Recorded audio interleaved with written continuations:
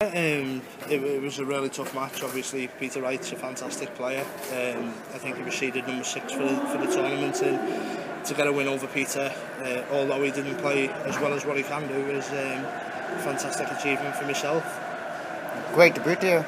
Yeah. There was always a lot of pressure with it being my debut, and just to get over that line, and I was really nervous. But yeah, I don't need to think about that. My next match will be a lot less nerves, and I'll sit back, watch their game, and get ready for playing either Jamie Caven or Gary Anderson.